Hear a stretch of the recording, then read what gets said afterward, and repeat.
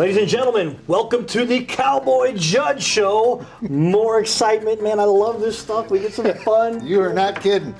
Speaker Pro Tem, Missouri House, John Wiemann here with us. John, good to see you again. Thanks for having me here. Appreciate it. Holy cats, you ain't kidding. And what, the political climate now, I guess more so than really any time before, our presidential antics and things have been going along, probably putting a spotlight on everybody all the way down, through the House and local and municipalities and all that stuff. How are you doing out there or down there in Jeff City? I've been down there for 4 years. I guess I'm now a career politician. Been there for a whole 4 years, going into my 5th year. Right. And, I enjoy it. There's times when it can be a little challenging, but for me, I like doing it. People ask me, do you like doing this? And I said, yeah, I wouldn't do it if I didn't like it. And so, it's always exciting when we're in session. There's always things. I always caution people, be careful when we're down in Jefferson City, because that means we can do good things. We can also do bad things. But we're just finished up kind of halfway through the season, where we had spring break last week, and now we went back into session this full week, and so things are back in action. And really, the second portion of session is where a lot of things start to happen, because people are starting to feel the sense of urgency to get their bills done, and the Senate starts sending us bills over from their side. We start sending bills over to their side, and so it gets pretty exciting in the second half of session. But effectively, the vice president of the That's the equivalent? Yeah, that's second in command in the House. But it's more than that, really, right? You're because the Speaker is so much, I guess Elijah Haar. Correct. As far as I've ever been taught, is so much in control of what legislation sees the light of day, right? And I guess as the Pro Tem, you probably are the right-hand man helping every minute of that, right? Yeah, there's really 3 players in the House of Representatives. You have the Speaker of the House, you have the Speaker Pro Tem, which is the next in line, and then you have the Majority Floor Leader. And believe it or not, the Floor Leader actually has quite a bit of power, because that person controls what happens on the floor, what bills are brought up onto the floor. So that person, in conjunction with the Speaker, have quite a bit of control over legislation. The Speaker Pro Tem really is just kind of there to serve in place of the Speaker when he's unable to serve on the dais, or he's not there. Well, one day he was out of town, and I ran the show that day. So we work together as a team, all 3 of us. And then there's other players, there's other leadership positions. There's a Majority Floor Whip, there's a caucus chair, there's other leadership positions, but for the most part, the Speaker Pro Tem, and the Floor Leader are the 3 main leaders within the House of Representatives. And you don't accidentally fall into that position. I guess you're voted on that by your colleagues in your caucus, right? That is which correct. Is the Republican caucus in your case, right? Right. And they say Spider-Man style, with great power comes great responsibility and stuff. Do you feel that weight every day, or? Certainly, that you not only have your responsibility of the people that elected you to represent them in the legislature, but you have a responsibility to your caucus members, to the Republican members of the caucus. You have a responsibility to them to make sure that you're helping them out. If they have problems or concerns, or they need something done, you feel a sense of obligation to try to help them. That's what I ran on. I ran on the platform that I was going to help be an advocate for House members over in the Senate. And when legislation got over to the Senate, that I was going to go over and help advocate for them. And that's what I intend to do and will do. And, the leadership, we do our best to try to provide leadership and provide some guidance. But ultimately, there's 163 of us down there, and there's 116 of us that are on one party, and the other 47 are in the other party. And we all have to work together and try to put together compromises on legislation, and then get it over to the Senate, and then it starts all over again. And I guess nobody's worried about your Republican chops. I got some images here of you. Were you president of the Pachyderms across the country? Yeah. Is that what you were at one point? Yeah, most people don't even know what the Pachyderm clubs are. It's basically it's a civic club. Okay. It's kind of similar to like Lions Club or the Kiwanis, but it's geared towards politics, and it's geared towards Republican politics. And it was actually started in Missouri by a gentleman named George Parker, who's now deceased. He's part of the Great Generation. George Parker founded the Pachyderm Club, and it's grown to be all over the country. And I was fortunate enough, when I was a young man in college, I got affiliated with the Pachyderms. And then just over the years, I was involved with them at the national level and was fortunate enough to serve as national president of the Pachyderms for about 6, almost 7 years. And it's a play on, because the elephant is the GOP party's kind of mascot, and a pachyderm is what rhinos are, and elephants are thick-skinned animals, hoofed or animals, four-legged, hoofed animals or whichever. So, but yeah, I've been to many a pachyderm meeting, and a lot of times it seems like most of the ones I've been to, the age skews about it, 77 average at your attendance. But that's not always the case, I guess. No, well, it's funny, kind of a funny story. I was down in Texas. I went down there to meet with the state party chair of the Republican Party in Texas, and when I was president, and we get in the meeting, and the guy that was introducing me was also on the board of directors, and he was an older attorney, and knew the party chair really well, and so he introduced me as the president of the National Pachyderms, and the guy says, "You're the youngest pachyderm I've ever met." That's what I was thinking. Because I was in my mid-40s, I kind of feel like, well, gee whiz, But it's true. I mean, really, you can't turn a blind eye. I mean, you go to one of the Golden Corral meetings, and it is, there's 3 or 4 canes leaning against the wall. There's no doubt. Yeah, that's been the challenge. That I always hear that question, like, what do we do to get younger people engaged in the political process? And I tell them, I always say, well, first off, do you have children? And they'll say, well, yeah, I have some kids. And or if they're older, I said, do you have grandkids or kids? And they'll say, yeah. I said, well, what are you doing to get your kids involved in the political process? It starts with you. It starts at home. My parents were very involved in politics. So when I was very young, I was exposed to that. My dad ran for state senate when I was and I helped him run his campaign when I was in my mid-20s or early 20s. And was involved with the state party, and so I got exposed to it early on. And if other kids were exposed to that early on, I think there'd be more people involved in the political process. My interest in this is a little bit about how is this process done, and you hear it's tenuous. One of my mentors talked about there's 2 things you don't want to ever watch being made, right? Sausage and laws, right? And just to hear some of what's going on behind the scenes there that most people are completely oblivious to. They have no idea about. He can't tell you that. He's not going to tell you what goes on behind the scenes. I'm just saying, when we swear we're supposed to keep the secrets of the house. Right. Well, I'm just saying, give me the process that goes through that. And is it like anything else? It seems I've done sales for years. I've been a technical guy for years.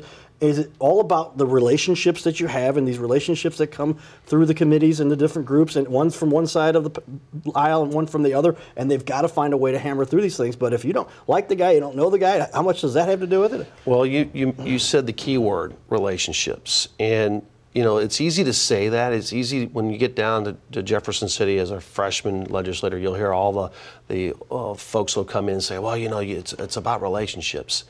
And I always say talk is cheap, but doing it, actually building those relationships takes hard work. And it takes a long period of time to build up those relationships. And unfortunately, with term limits now, we have 8 years. I can only serve 8 years in the legislature in the House, and I can serve another 8 years in the Senate if I run for the Senate. So that's a maximum of 16 years. We used to have politicians, which I don't necessarily agree with, that were in politics or in elected office for 30, 40 years. And that's almost too long. But building those relationships with individuals in your party and in the other party and in the other chamber are critical, because there's going to become times when you're going to need somebody to help you out. When you have some legislation that might be a little sticky, might be a little tough. And if you have a relationship, it's easier for someone to want to vote for you if they like you than if they don't like you. Right. If they don't like you, if they don't like you, they're like, you know what, I don't like that guy. He's kind of a jerk. I think I'm just going to vote against this bill because I don't like him. It has nothing to do whether the bill's a good piece of legislation or not. It's because they don't like you. Yeah. Did we see that with Obamacare? and McCain just did not like Trump, and they would have been able to do what they were trying to do. Except for that. It is all about relationships, and that's in business and anything else. You want to, your word is your bond. So when I tell somebody I'm going to do something down in Jefferson City or anywhere else, I do my darnest to keep my word, because I don't want to have the reputation of, oh, well, you can't trust him. You can't trust what he says. Right. Tell you one thing and do another. That's important. Yeah. Well, I mean, that's the piece that I think is, Mike, you're pretty heavily involved and follow this stuff. I mean, you're a judge.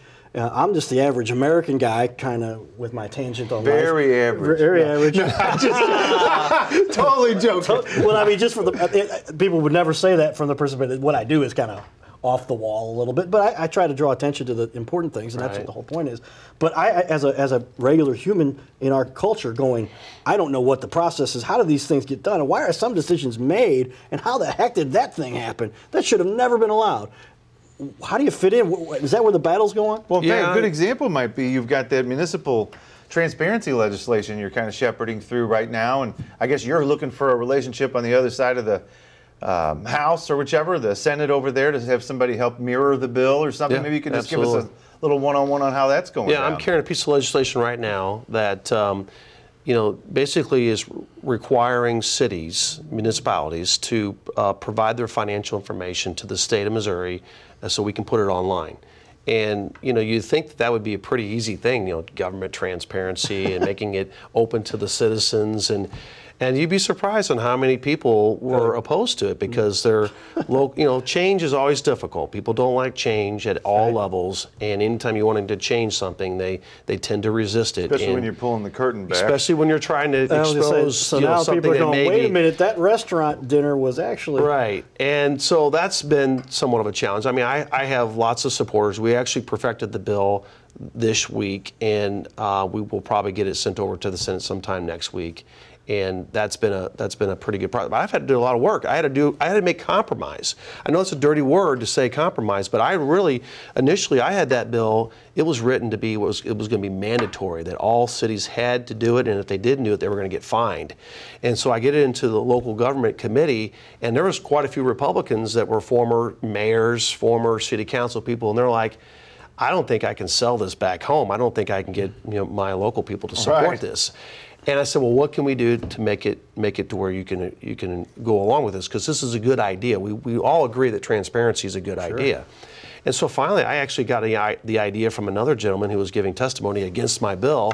He said, well, a lot of other states make it voluntary. I said, perfect. We'll make it voluntary. So I actually compromised and said, we'll change it from mandatory to voluntary. And once we did that, it passed out of the local government committee. There's a strategy there that here are the municipalities that are giving their information, and here's the ones that aren't.